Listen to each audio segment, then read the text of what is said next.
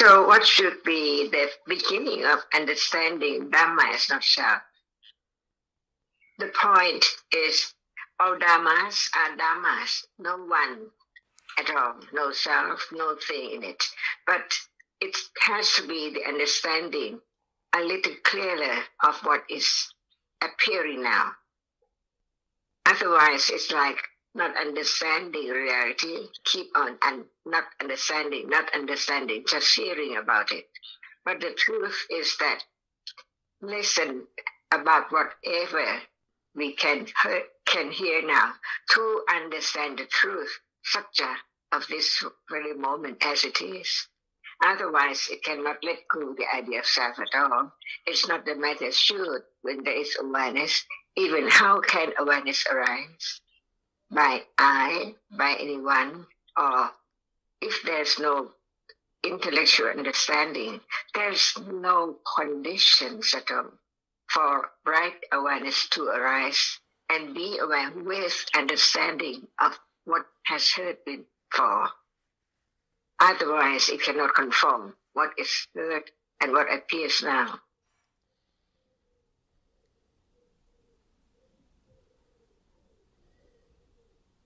So it's not the matter of should there be this or that at that very moment, but to understand that which is hidden for years and years ago, not appear to understanding as it is, until hearing the teaching, developing understanding, and when the conditions are right, ready to condition a moment of right awareness, it shows its characteristic, its nature as no one at all, only that very reality which arises through aware.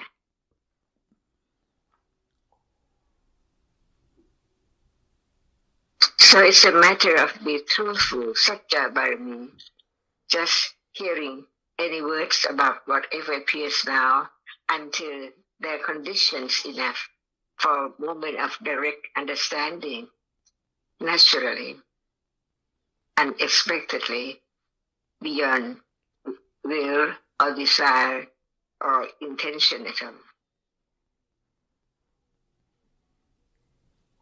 And this is the way to let go. The other way, try to let go, is not the way to let go.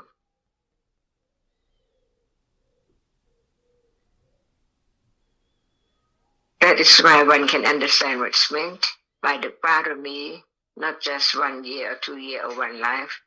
It takes more than years and years to develop the firm confidence on no one now. Reality cannot be changed into anything. It has its own characteristic, and it's just conditioned to be there and then all gone, completely. Sunyata, never at all, never be again at all, never to return at all.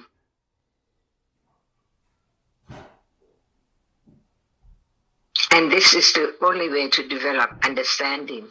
By understanding, little by little, until it's time not to forget that now it's not me at all.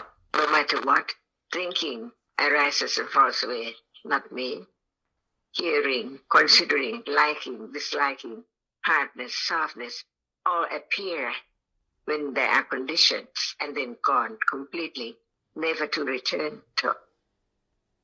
The only way, which is the Magga, lead to understanding deeper and deeper, penetrate the truth of it, which is now is hidden all the time, from moment to moment.